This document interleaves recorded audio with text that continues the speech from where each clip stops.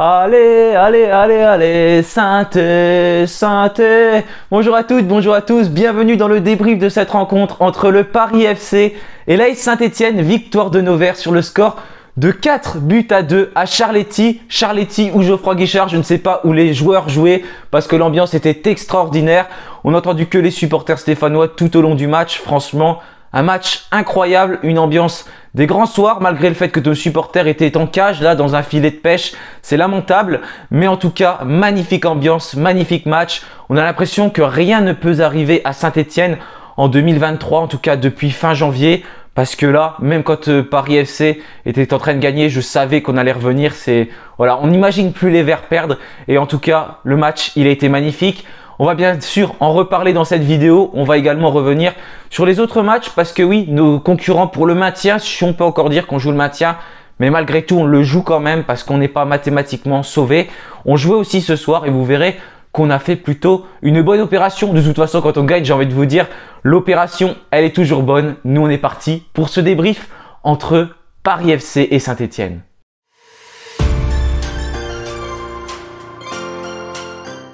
Alors il y avait quand même des mauvaises nouvelles avant d'aborder cette rencontre puisque Anthony Briançon, Kader Bamba ne pouvaient pas se déplacer, seront absents pendant 4 à 6 semaines, blessés au niveau de la cuisse pour Kader Bamba et au niveau du mollet.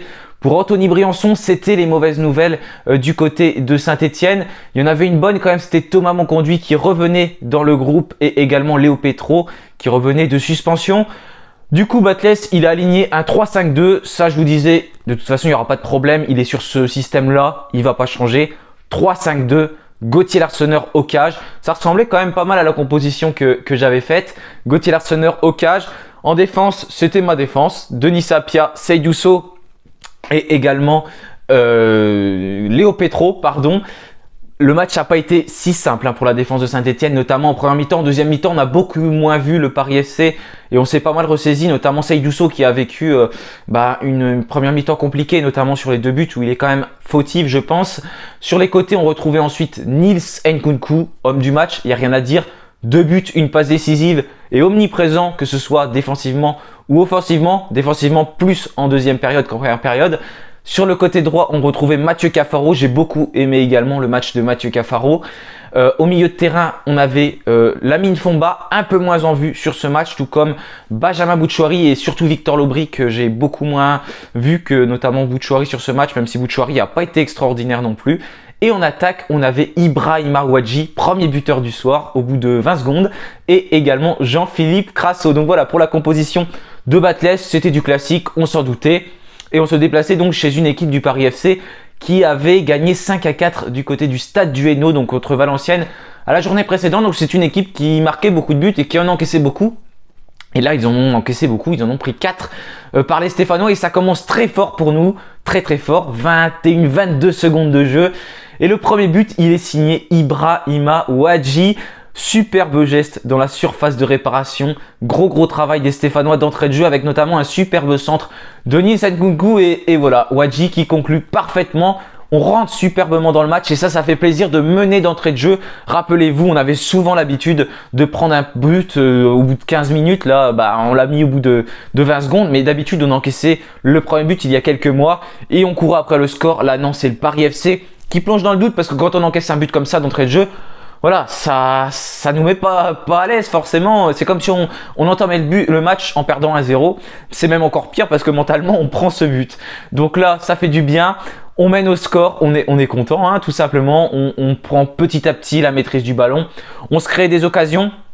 C'est dommage parce qu'on en vendange pas mal. On en a plusieurs. Ibrahima Ouadji qui en a une autre qui le prend dans les pieds du défenseur du Paris FC et qui va ensuite buter donc sur le portier de Paris. Il y a Victor Lobry qui la reprend derrière et malheureusement il fait une touche de trop, un peu comme l'habitude de Victor Lobry, toujours un peu à paniquer dans le dernier geste. Et du coup ça passe au-dessus, en plus ça leur contre et après il est hors jeu. On va voir Ouadji qui va également rater un contrôle sur une superbe remise de Jean-Philippe Crasso, même une balle qui traverse tout le terrain. On va également avoir Jean-Philippe Crasso qui va tenter un lob et rater. Et il y a pas mal d'autres occasions en première mi-temps, je les ai pas toutes en tête, que l'on va rater et qui malheureusement vont nous mettre un peu à défaut. Et c'est malheureusement Paris qui va égaliser bout de 14 minutes de jeu, je crois. Et le but du Paris FC, ben, c'est une erreur de Saint-Etienne, notamment ça part sur le côté de Léo Petro et ensuite Seydou Sow qui va être pris, qui va être en retard, et Pierre-Yves Hamel qui va pousser le ballon au fond des filets. Voilà, on le redoutait, ce but, ça commençait à chauffer sur la cage de Gauthier Larsonneur qui avait fait un bel arrêt quelques minutes auparavant. Et malheureusement, on n'a pas réussi à conclure avant pour le deuxième but notamment. Et du coup, Paris FC revient dans le match, un partout. Ils vont même prendre les devants avec un deuxième but. Cette fois-ci, bah, il y a un joueur du Paris FC qui est laissé tout seul et qui va tout simplement marquer. C'est Jonathan Iglesias qui va se séparer du marquage de Seydou Sow. Et bah, il n'y a même pas de marquage de Seydou Sow. En fait, c'est Apia qui est sur son côté déjà. Et on a un centre qui part. Et ensuite, bah, il marque. C'est un peu le copier-coller, j'ai envie de dire, du premier but, parce que Seydou Sow est en retard. Ça part sur le côté. Cette fois-ci, c'est pas Léo Petro, mais c'est Denis Sapia. Et du coup, bah, ça permet au Paris FC de revenir et de même mener au score de 1. Mais ça va pas traîner parce que Saint-Etienne, non, ce Saint-Etienne-là ne se laisse pas mener au score très longtemps. Et c'est à Saint-Etienne qui a réagi très vite, et c'est encore le cas cette fois-ci, puisque tout va partir du côté droit. C'est Cafaro qui va centrer, Ibrahim Awadji qui va mettre la tête, qui se manque un peu. Et ça revient sur un Nils Nkunku qui est là au bon moment. C'est pas que de la réussite, parce que la réussite, elle se provoque. Et Nils Nkunku, il est très en confiance et il va être présent au bon endroit. Il va marquer un superbe but de la tête et ça permet à Saint-Etienne de revenir. Et ce sera le score à la mi-temps, 2 partout entre les deux équipes. Cette première mi-temps, elle est un peu frustrante parce qu'on pourrait mener davantage au score, comme on a eu beaucoup d'occasions. Mais défensivement, on est un peu à la ramasse. Les joueurs qui sont pas forcément très bien placés. On a Lamine Fomba qui semble, je sais pas, il sait pas trop où se placer. Un coup il est trop haut, un coup il est trop bas. Et ça libère beaucoup d'espace en défense. Et on a Nils Nkunku et Mathieu Cafaro qui reviennent beaucoup moins que ça a été le cas en seconde période. Et du coup, bah, les quelques opportunités qu'ils ont, le Paris FC, ils sont dangereux parce qu'ils ont des joueurs dangereux devant. Iglesias, Hamel, Morgan Guilavogui qui sortait d'un triplé lors du dernier match contre Valenciennes. Voilà, cette équipe du Paris FC, elle est dangereuse. Ça, on le savait. Et sur les quelques opportunités qu'ils ont eues en première période, ils ont réussi à nous mettre en difficulté. Donc voilà, on rentre. Il y a 2-2 entre les deux équipes. Au retour des vestiaires, Saint-Etienne qui va reprendre quand même le jeu à son compte, qui va se créer pas mal d'occasions et qui va réussir à marquer un superbe but signé Nils Nkunku. Énorme inspiration, il est magnifique ce but d'Nkunku. Il voit que tout simplement le gardien du Paris FC est trop avancé et il tente, je pense qu'il l'a fait exprès de marquer, ça c'est une certitude. Voilà, il voit que De Marconnet est trop devant. Qu'est-ce qu'il fait? Il tire et il y a but. Voilà, il est superbement bien placé ce ballon entre De Marconnet et le poteau et ça fait 3-2 pour Saint-Etienne et c'est mérité. Et quelques instants plus tard, on va avoir un Stéphanois qui va aller chercher un penalty. C'est Mathieu Cafaro, il me semble, qui provoque ce penalty. Et là, c'est bien parce que ça a donné l'opportunité à Jean-Philippe Crasso de retirer un penalty, lui qui l'avait manqué lors du dernier match contre Niort. Ça permet tout de suite de reprendre confiance. C'est bien de l'avoir laissé retirer. Et Crasso qui est serein, même si De Marconnet plonge du bon côté, c'est mérité. Crasso qui marque et ça fait 4-2 pour Saint-Etienne. Et là, on est un peu plus serein. Paris qui a plus de mal quand même à se projeter dans l'autre camp. On a une défense qui est meilleure, des joueurs qui ressortent superbement bien les ballons, qui se projettent rapidement vers l'avant, qui combinent bien, qui ne paniquent pas. On a Jean-Philippe Crasso qui est super bon, un Nils Nkunku pareil, et un Benjamin Boutchouari excellent également. Bref, on reprend la maîtrise du ballon et ils n'ont pas beaucoup d'opportunités les Parisiens, mis à part quelques-unes et notamment Gauthier Larsonneur qui sort dans les pieds quelquefois et c'est très efficace. Un très beau match de Gauthier Larsonneur. À un moment donné, j'ai quand même eu peur parce qu'il était touché au niveau du nez. Il va falloir surveiller. J'espère que c'est pas trop grave. Mais en tout cas, ça n'a pas l'air d'être grave parce qu'en fin de match, il nous a sorti une parade exceptionnelle. C'est un superbe tir du Paris FC que Gauthier Larsonneur va claquer au-dessus de sa transversale et ça nous permet de garder ce score de 4-2 à la fin du match, à la fin du temps additionnel. Voilà, cette victoire, elle est magnifique de la part des Stéphanois qui s'imposent une nouvelle fois. On savait que ça allait pas être facile d'aller gagner à Paris et on s'est rendu ce match quand même assez facile parce que ils ont eu des difficultés, ils ont été assez inoffensifs et nous on a réussi à être tueurs devant le but, surtout en deuxième mi-temps, même si on en a raté pas mal en première mi-temps, mais en tout cas on en a mis 4, donc c'est quand même qu'on a été très efficace avec Nils Nkunku qui est toujours autant sensationnel et exceptionnel et qui va peut-être finir meilleur passeur du championnat à ce rythme-là et peut-être meilleur buteur, allez savoir. En tout cas, voilà, ça fait plaisir de retrouver une équipe de Saint-Etienne qui se bat, qui donne tout sur le terrain. Nielsen Nkunku à la fin du match qui a dit au micro sur l'équipe 21 que cette première mi-temps elle n'était pas digne de l'AS Saint-Etienne. Ça fait plaisir de voir des choses comme ça, des joueurs qui voilà veulent tout donner pour ce maillot et pour récompenser ces supporters qui ont fait le déplacement notamment et qui encouragent les joueurs depuis le début de la saison. Voilà, c'était vraiment une victoire à aller chercher pour se rassurer et puis même pas pour se rassurer parce qu'on est déjà rassuré, mais pour poursuivre sur cette lancée, pour poursuivre cette série et puis et pour garder ce cap et cette confiance avant de se déplacer à Grenoble et d'ensuite recevoir Metz. Donc voilà, j'ai beaucoup apprécié les attitudes sur le terrain de l'ensemble de l'équipe, même s'il y a des joueurs qui ont été moins bons, notamment défensivement, parce que cette absence d'Anthony Briançon, on l'a vu, elle a fait du mal, hein, notamment dans les placements défensifs. Seydousso qui était un peu perdu, mais qui s'est beaucoup ressaisi en deuxième mi-temps. J'ai bien aimé sa deuxième mi-temps où il était beaucoup plus efficace. Alamine Fomba qui était également un peu moins impérial sur ce match-là, mais qui a toujours quand même été là et qui a gardé la tête froide malgré ce qui s'est passé en première mi-temps et où il a été un peu plus en difficulté pour sortir une deuxième mi-temps tout à fait convenable comme l'ensemble de l'équipe. On n'a pas un joueur qui a été en dessous du lot aujourd'hui, peut-être un peu plus Victor Lobry quand même, mais voilà, il n'a pas fait un match catastrophique et on sait que derrière ça pousse parce qu'il y a des joueurs quand même qui peuvent prétendre à cette place au milieu de terrain. On a Monconduit qui est rentré, on a Imen Mouefek qui est également rentré.